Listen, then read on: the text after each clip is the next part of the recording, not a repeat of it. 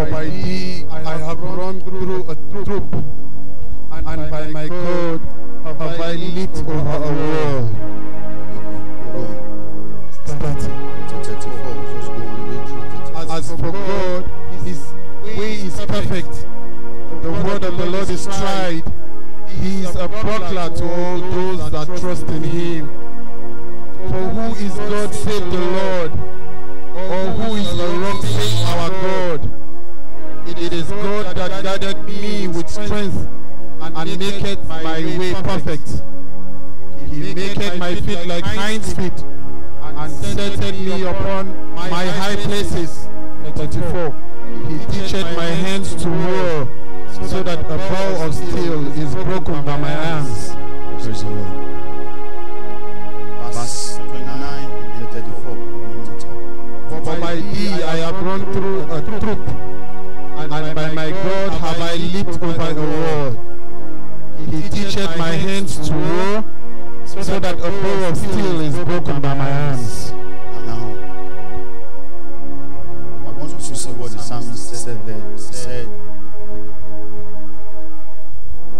verse 29. For by thee I have run through a troop, I have run through a troop, and by my God and by my God have I leaped over a wall. I have lived over a wall.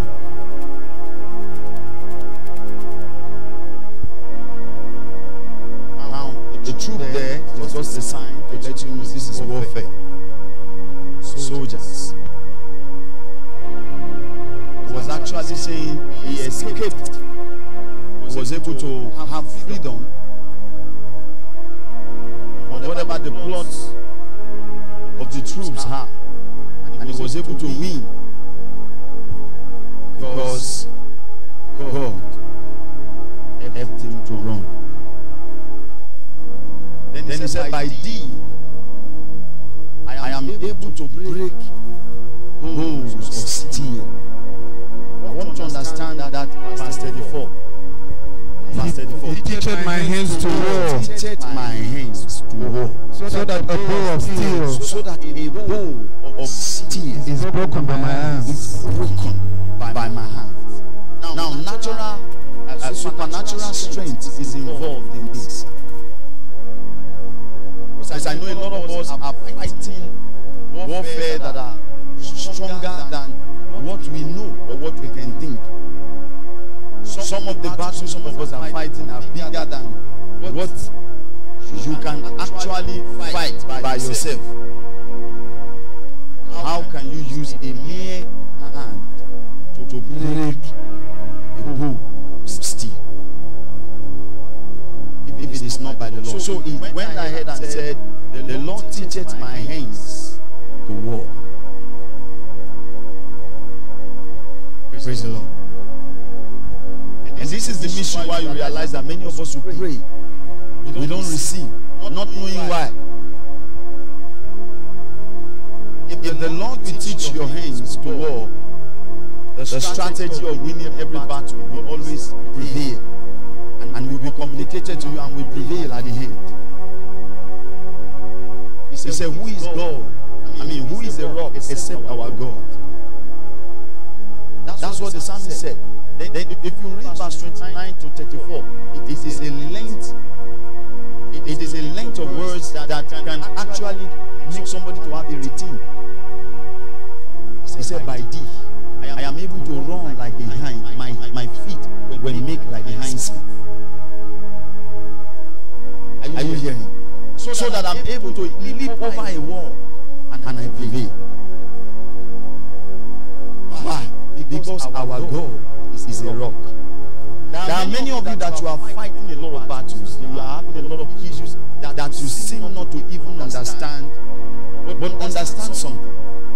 Verse 29 through 34. These are words that are meant for you for today. Read it one more time.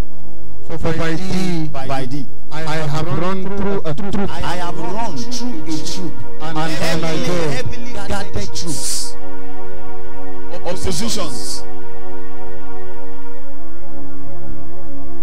He said, by thee I have run through them. Next. And by my God, By my God, have I leaped over a I wall. leaped over a wall. Meaning, even if the fence or the walls are too heavy for you to cross, he says, by my God, I will leap over that wall. Is your mouth sleeping? I don't know why somebody is just looking at me like that. Don't let your mouth sleep. Walls that are heavily tested walls, garrisons. He says, by thee, I will leap over them.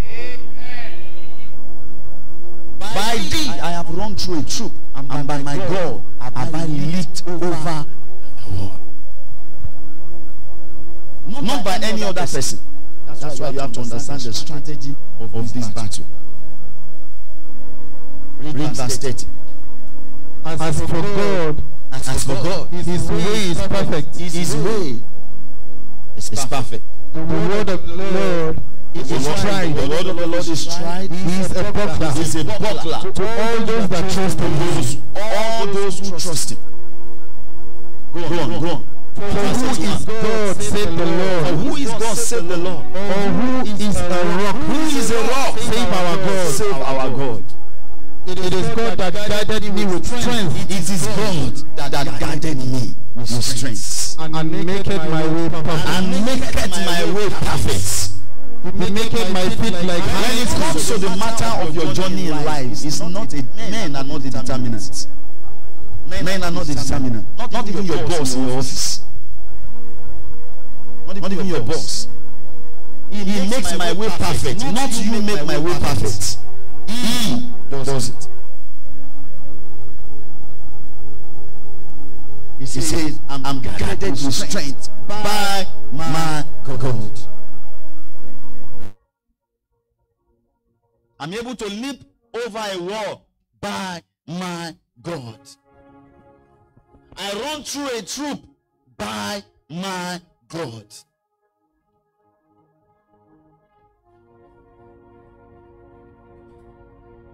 Really? He maketh my feet like hinds feet. He makes my feet like hinds feet. And setteth me upon my high And places. set me upon my high places. Can I ask you a question? Who will set you upon your high places? Who will guard you with strength? Who will make you to run over the troops?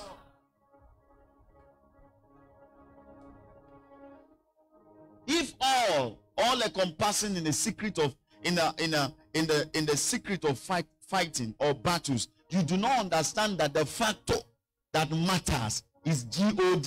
I'm telling you, you will lose every battle you ever face.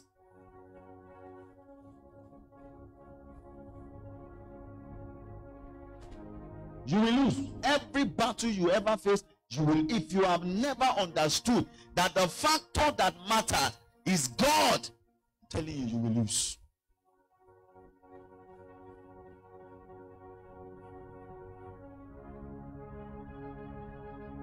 It is important that you understand that if you want to have speed, it is God. You want to leap over troops, it is God. You want to overtake whatever, it is God. You want victory in your office, it is God. Victory in your marriage, it is God. It is God.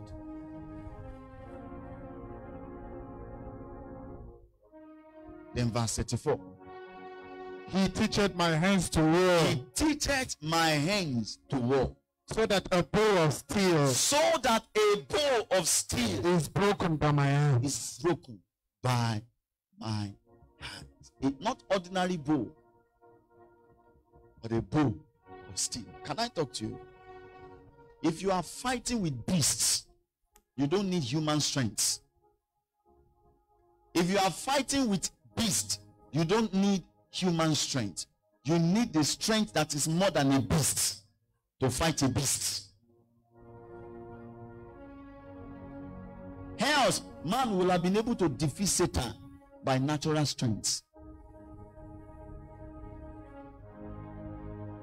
When you understand that when you are running with horses, the strength and the speed you need now has to come from from another object or another being whose speed is more than that of a horse, then you will learn to trust the Lord.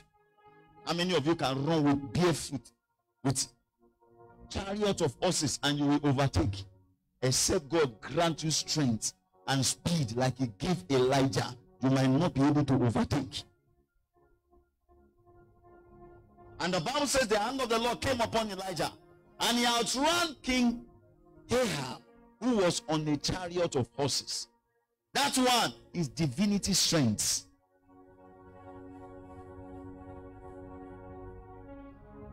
If you are fighting men who are heavily defended and heavily chested with weapons of the kingdom of darkness, you need something bigger than that to confront them.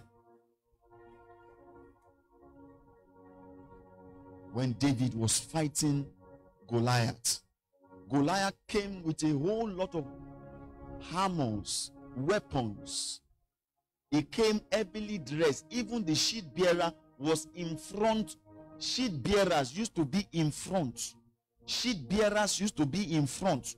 He had a sheet bearer that was in front already defending Goliath. And Goliath himself was heavily dressed. Do you understand what I'm saying? This guy was heavily dressed with weapons.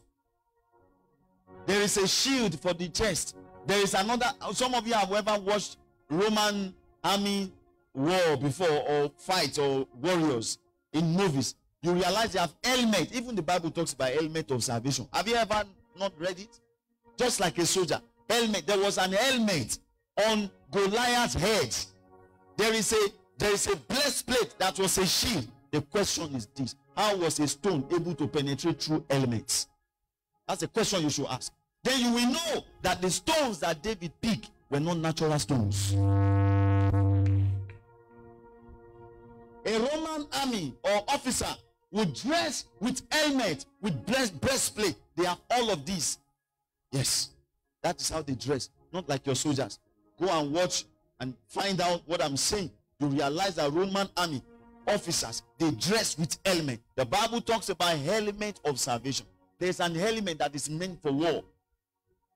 There is a breastplate that is meant for defense. Question: how were those stones able to penetrate? Particularly the one that David launched towards the forehead of Goliath, and it went through. That tells you that the weapon of the stone that David was holding was not a physical weapon. And he picked 5. The second question: how was the sheet bearer able to avoid the stone? You don't know that there are a lot of miracles in that scripture. And he went straight, left, avoided the armor bearer, and went straight and hit the forehead and penetrated through helmet.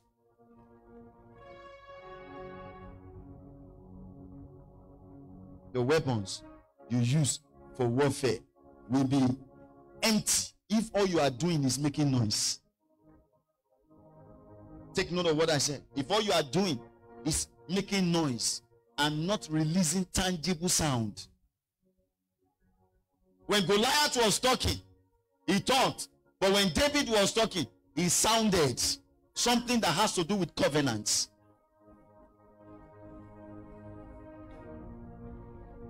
The stones that David used, they were stones that have to do with altars. Each of the stones represented a generation. Each of those stones represented one covenant for the house of Israel. And he picked 5 of the stones. 5 stones. 5. Only launched one covenant. And then he went through every defense that the enemy had and brought the enemy down. Can you lift up your hands? I want you to release a sound. Say, in the name of Jesus.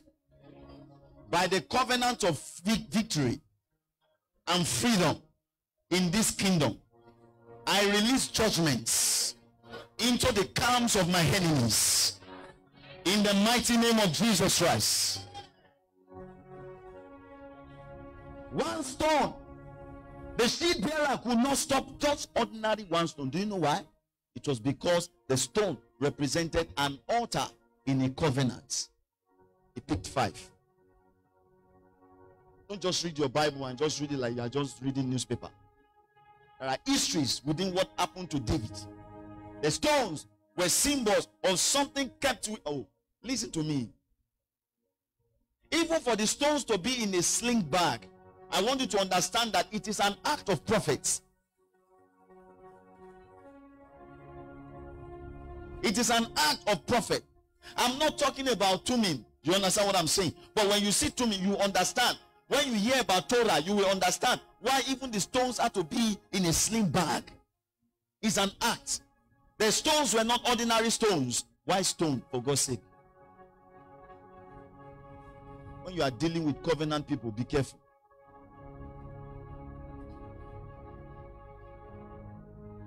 Be careful.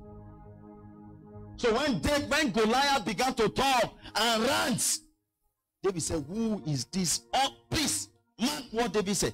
Who is this uncircumcised Philistine? Why uncircumcised? Because David understood that through circumcision, Israel has victory. And there is something that follows circumcision. Stones of altar. I don't know whether these people understand what I'm saying here. Altars were backing circumcision. Joshua, the same thing. They picked the stone when they crossed Jordan.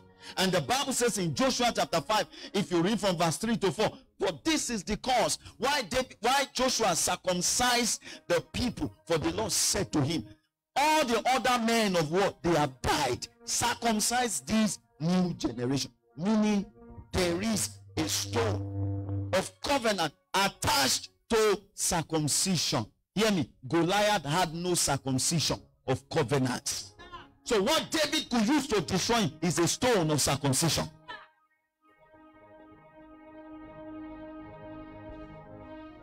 It's a stone of circumcision, which is a sign of covenant. How do you come? When they even gave him weapons, they gave him everything, and they said, oh, take this weapon. So I said, take. He said, no, I will use my weapon. I will use my weapon. I might not know how to shout too much. I might not know how to make noise. But there is something I know. There is one thing I know. It is called covenant of circumcision. Swearing covenant.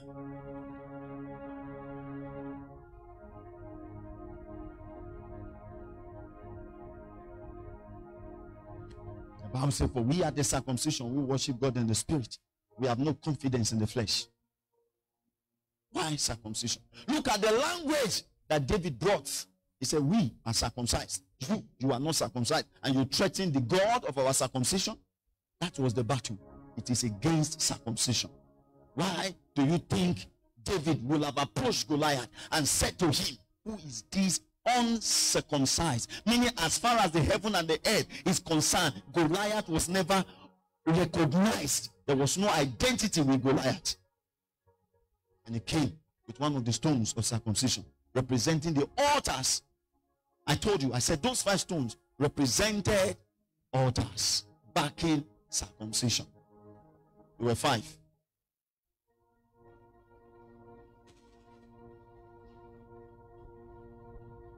Count the men that God had ever had covenants with.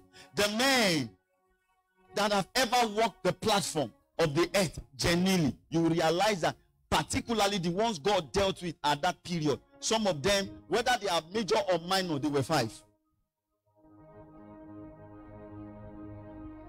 So David was not fighting like a useless person. He was not making noise everywhere. He was not busy saying unnecessary things. When you understand the covenant back in your life, you will stop worrying about those useless enemies in your offices. You stop worrying yourself. There is a stone backing you, people of God. There is a stone. The blood of Isaac was shed there in the realm of the spirits. The blood of the ram that was caught in the thicket representing Isaac was poured on that stone. And maximally, Jesus' blood shed on the same altar of circumcision.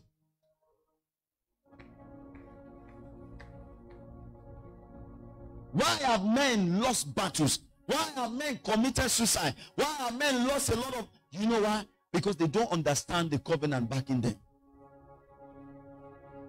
Don't.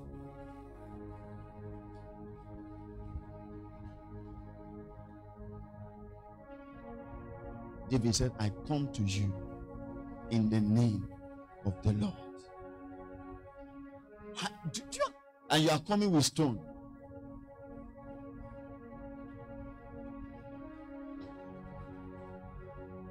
The stone was not meant for the armor bearer. The stone is meant for the Goliaths. Because it is not because of these little demons that the covenant was made. It's against the big guy, the devil himself. So we don't leave the major and fight minor. He didn't even bother about the armor bearer. All that he was concerned about is that Goliath that was speaking rubbish against the name of God.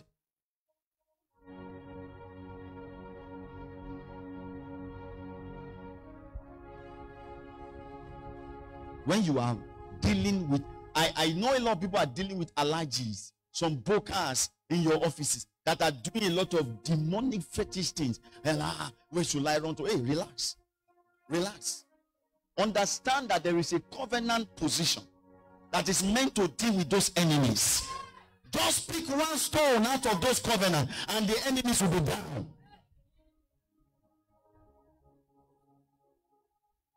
Just one stone. When the rest of the giants realized that Goliath was down, they began to run. And David went ahead and killed all of them.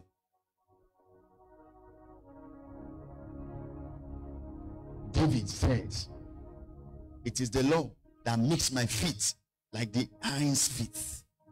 It caused me to run through a troop. We saw it here. And I leaped over the wall. It teacheth my hands to war. So you understand how David was able to pull down Goliath now. You see how he was able to pull down Goliath, because it is the Lord that was teaching by his hand. If not, if it was not the Lord, he would have missed Goliath and hit the armor bearer. Understand the strategy of the battle in this kingdom. It's not in noise making. It is not in noise making. It is now. For 40 days, Goliath was shouting. Who is able to come and fight? 40 days he was making noise. I will kill everybody. Goliath didn't do nothing. Check 1 Samuel 17. You will see there from verse 40 thereabout. He did it for 40 days. He was shouting, I will kill you. I will do this. David just came nearby and just was saying, who is that guy? He said, come, talk to the king. I was behind at the desert taking care of my father's sheep. Lion came, I tore it. Bear came, I tore it. 40 good days, Goliath didn't kill anybody. Noise making. And one guy just came within a few seconds and picked a stone. That is all that is needed. A stone of covenant. So meaning when you want to fight battles, even in the place of prayer, you have to be pressing a button of covenants. Not just saying words. You have to ensure that the words you are releasing, they have a stone. They are actually linked to a stone in the covenant.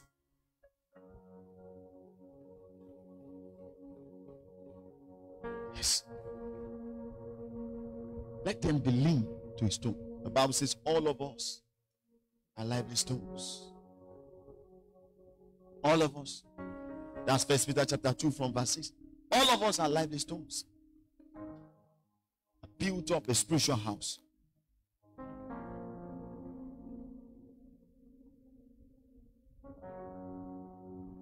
So when you are fighting battles, understand the direction from where you are fighting from. Don't just issue out words. Let's read. Ye also are lively stones. Yes.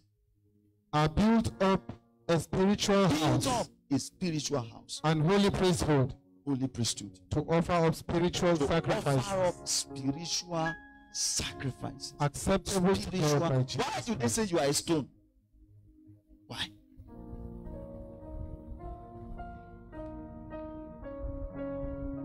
Why? Why did they say you are a stone? you symbolize covenant. Read verse 9 of that scripture. It says, ye are a chosen generation, chosen generation, a royal priesthood. You see the kind of stone you are. Chosen stones.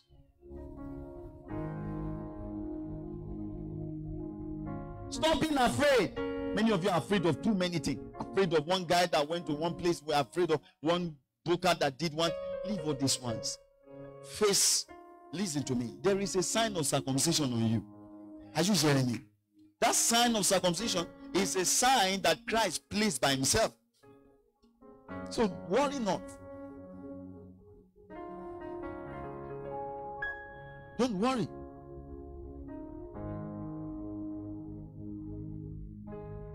A chosen stone, chosen generation, royal stone. That is who you are. Royal stone, chosen stones. David never made noise. No. Goliath had been shouting for 40 days.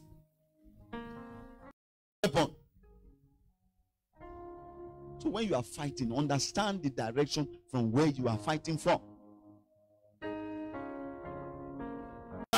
He knew he was.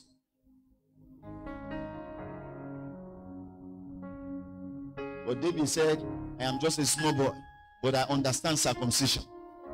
Do you have the mark of circumcision on you?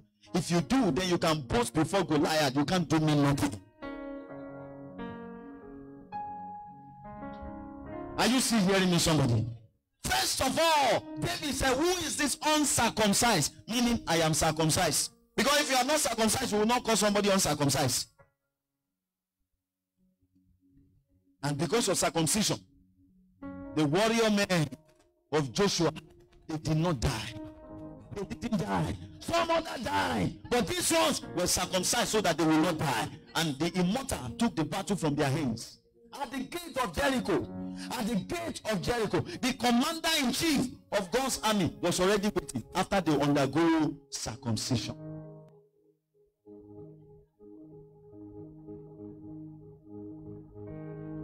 And then none died. The same thing with that of David. Because we saw it with Joshua. Joshua barely circumcised him, and then the commander was already waiting for him. David boasted on circumcision before Goliath, and right at that spot, he was able. I keep asking myself, how was David able to launch that stone that the armor bearer of Goliath could not defend the stone? Even Goliath's helmet could not stop the stone from penetrating. And it went through. And it went down. I ask you one question. What is the length of that stone that was able to enter into the first core of a man?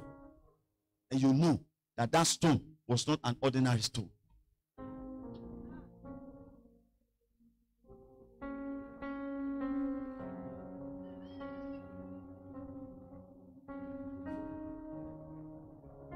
It was not an ordinary stone. And you knew that God was interested in something. This morning we are talking about spiritual sounds and warfare. What sound are you making before the enemies? What are you saying? What are you saying? The enemy is saying you will go down. You, what are you saying? Paul charged Timothy. He said, war a good warfare. War a good warfare with the prophecies that have been spoken to you. How do you war a good warfare outside prophecy? It's not possible.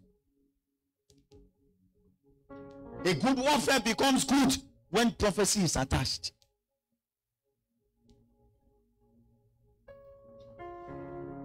Don't fight like somebody that is beating the hair.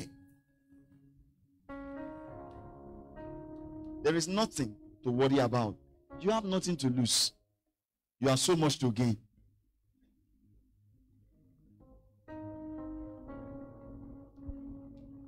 Are you still hearing me, somebody here? This is the reason why you have to wake up and look beyond now. Look beyond now.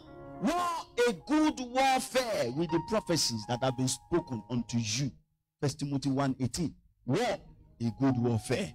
David said, it is the Lord that teacheth my hand to war.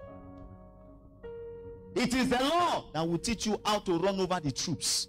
It is the Lord that will teach you how to overcome those that want to kill you. Do you know something? If it is man that gives you life, they will have taken it from you. The Bible says, "Cursed is any man that puts his trust in man." When man gives you anything, they will come back and abuse you for what they give to you. Put your trust in the Lord. See what David said? He said, "My trust is in the Lord."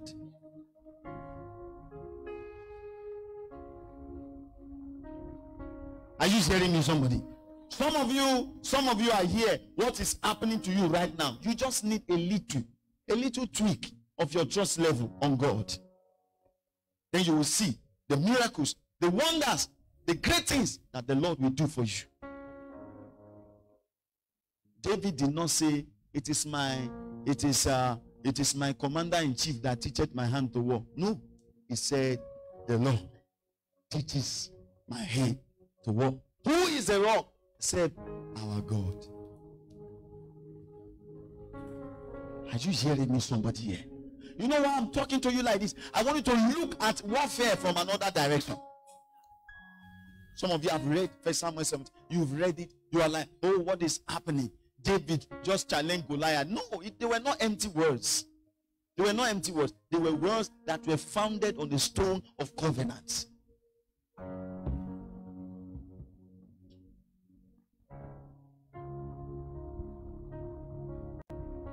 Are you see here, somebody?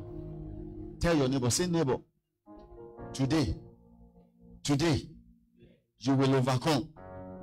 As you launch those stones, the stones will appear in the camp of your enemies, and it will never return back void. It will hit the targets.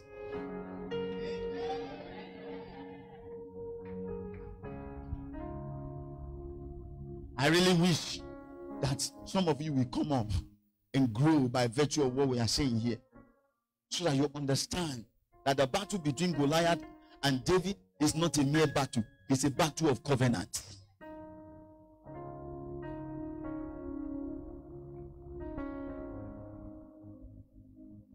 It is the Lord that teacheth my hands to war. Let's check, why is it that many of you have been praying and it's like you don't know, you are not receiving. You have just been acting like Goliath. You too, you have been making noise. Tell your neighbor, stop making noise. Make covenant. Stop making noise.